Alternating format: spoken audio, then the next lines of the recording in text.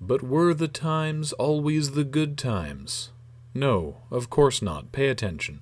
I mean, we're not going to make a show about someone who's normal, right? Look, what would you say is the way you recall it, Kevin? Well, the way I recall it, her downslide didn't involve drugs because, well, she was allergic to most drugs. They'd give her hives.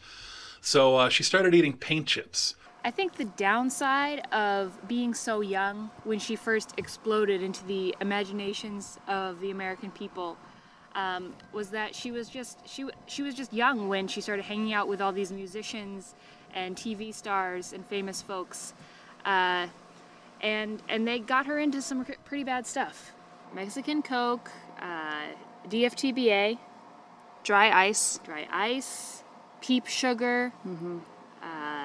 The Shining Time Station. I'm not talking about, like just a few that she finds around the house. I'm talking about like a lot of paint chips. I mean, she completely stripped all of the furniture and window frames in her parents' house before they really caught on to what was happening, and they tried to stop her. But then she'd sneak out at night with a butane torch and a putty knife, and sometimes she'd strip an entire warehouse bare and bring it all home in a wheelbarrow, and she'd eat and constantly eat. Well, she'd make salads sometimes. I mean, beautiful, with watercress and arugula and maybe some nice sliced fresh radish and tomatoes, but only in season, and then like a pound of paint chips.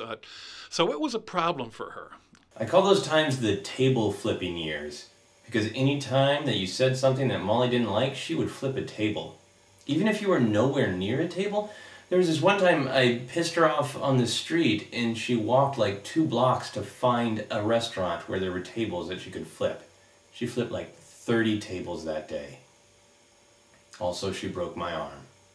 Everybody started to worry, except for Will Wheaton, because we all know he's been eating paint chips since he was about 3 years old. I mean, even today, if he goes by a paint store, he'll just run right in and grab those paint samples they had to bring home and match to your curtain. He'll just grab like a fistful of those and just jam them in his mouth. He's drooling all over, and little bits of wet paint sample in his face and into his beard. And but that's Will. But we were talking about Molly.